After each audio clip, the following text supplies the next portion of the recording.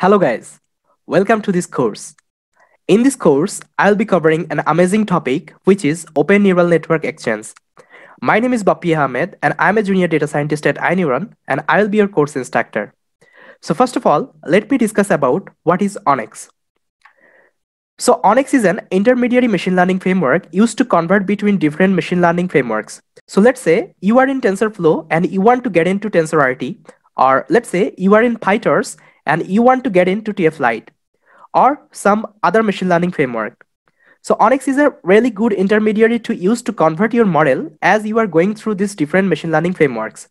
So if I give you the summary, suppose you have trained a model using a different machine learning or different deep learning framework.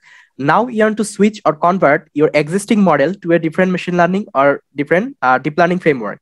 So here, this ONNX comes into picture, and that helps you to convert your existing model to a another different machine learning or different deep learning framework.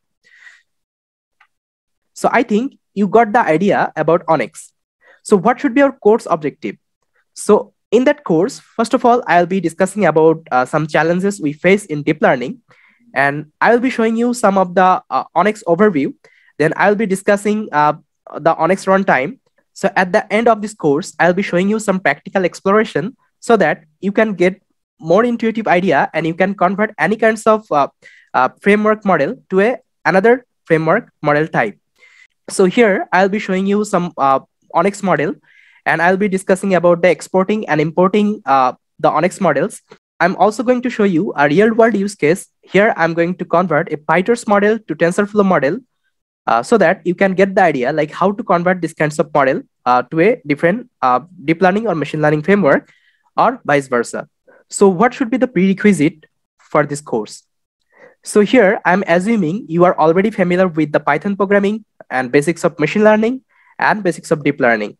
And some additional thing is like, I'm assuming you already familiar with these frameworks like PyTorch, TensorFlow, and scikit-learn. So what are the example I'm going to show you? Like what are the practical example I'm going to show you? So there I'll be using that kinds of framework in my example. So yes, that was all about from this video. Let's meet at the next video. Thank you.